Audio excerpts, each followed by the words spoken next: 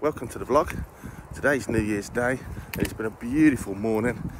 Jackie's spoiled me because today's my birthday and now we're all set for the new year ahead. I hope you are. Hopefully further in the video you'll see some seals and some of our trip to Norfolk for my birthday, which is really Jackie and I having a last minute relax before the year starts up, back to work and every busy thing that our lives entail. Thanks for subscribing, thanks for watching. Come and join me in 2023.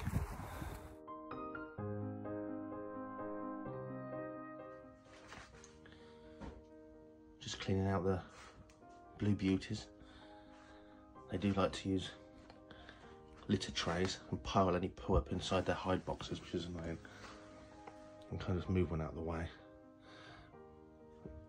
And it helps its woody self.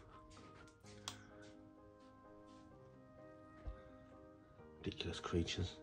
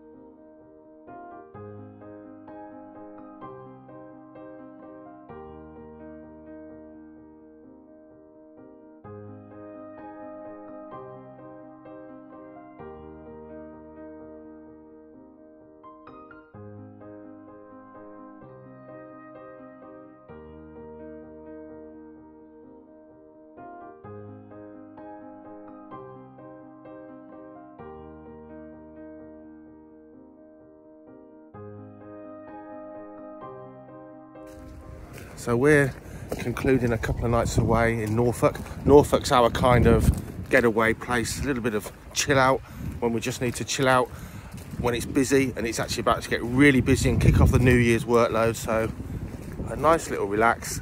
This is concluded now, but just check out some of the places we've been. Come and see the seals with us.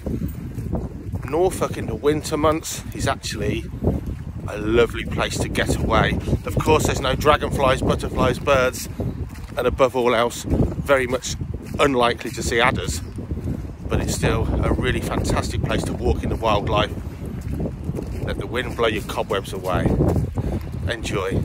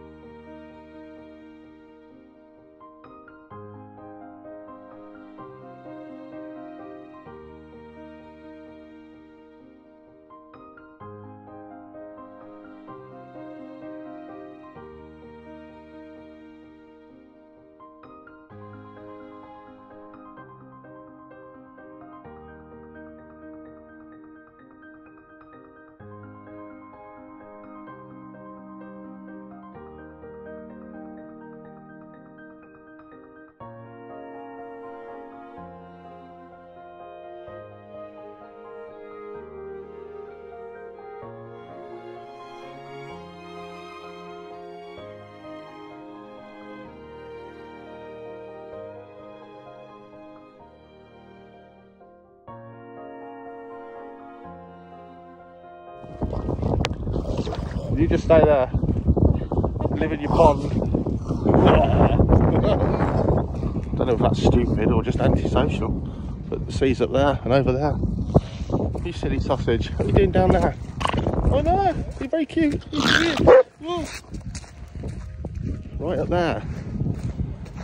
Right up there. How's it going to go up there? How stupid. I think someone needs to throw it back.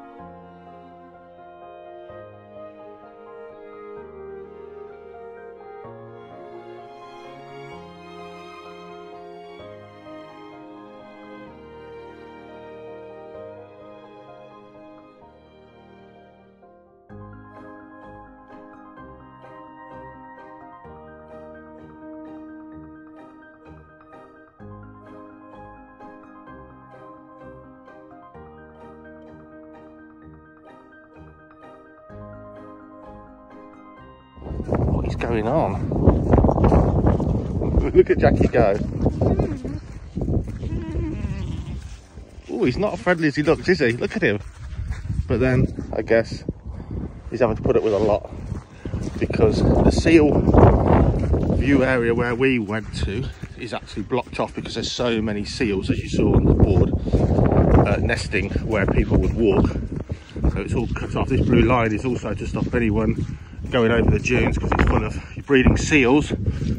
But it's amazing to think they've clambered up a big hill, clambered down the other side. I can only imagine their mums are feeding them because, let's face it, he was a porker. But never seen that here before. Possibly population pressure, stupidity, or thinking outside the box, who knows.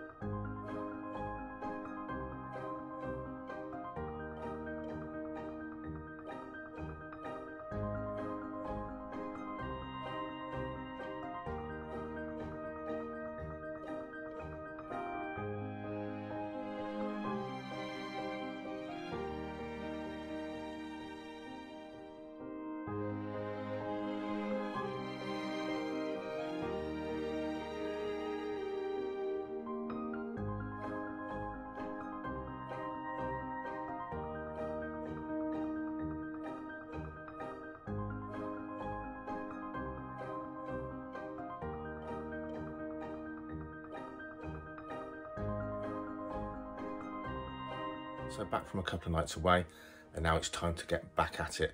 And really, first thing to check on is all the reptiles and snakes. They're fine for a couple of days.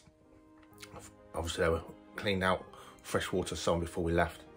But now it's time to sort them out because things soon go to pot if you're not keeping a close eye. I'll swap you around. So we've got shed skins here and there.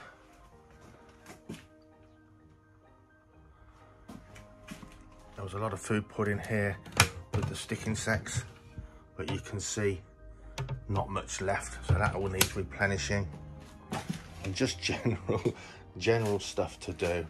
Not too bad, not too bad. We've got black-headed python going into shed in there. We've got the female there. You can see the water bowl. It's not dirty, but it's not fresh now. I like to give them fresh water every couple of days. Another shed skin here in the mangrove snake enclosure. A little bit of poo that needs cleaning out. All these things. Another one over here. Black-tailed crebo shed. These are okay, the falses. Don't eat much at this time of year, but their feeding response will soon kick in. We can see there's more poo over there. So colubrid snakes, high metabolism, pretty messy things. Time to crack on and get these guys spick and span again, and that's how I like them to be. So it's okay filling up the fresh water every couple of days. But of course, normally, if you see a poo in there, that comes straight out. So definitely time to do that. Bit of mess down here. Some snakes love to poo in their water bowl, and it's a habit of theirs. And certainly if you're going away for a few days, it makes sense to feed your snakes, certainly in good time that they've digested their food and there's nothing in their system, and they're not going to contaminate their water if you have to leave them with it, and just with someone checking for you. Look at that Baron's Racer. He's cute. Little black rat snake there. She's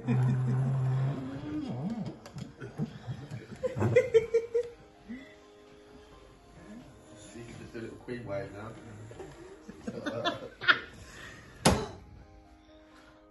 Your toes in it. That's a silly place to put it. I wasn't nice like that. He's run mummy's toes over now because she's being miserable.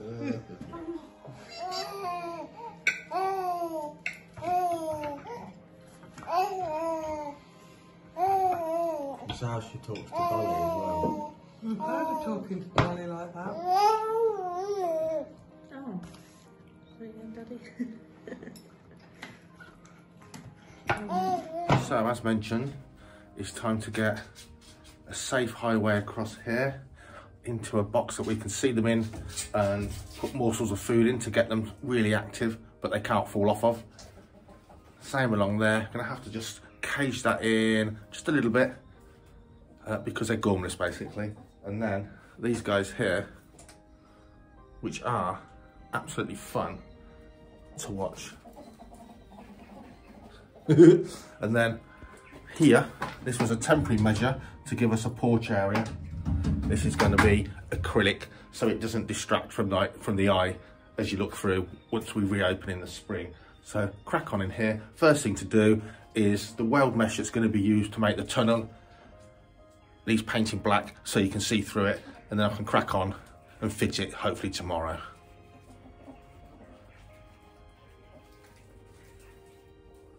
Crazy critters.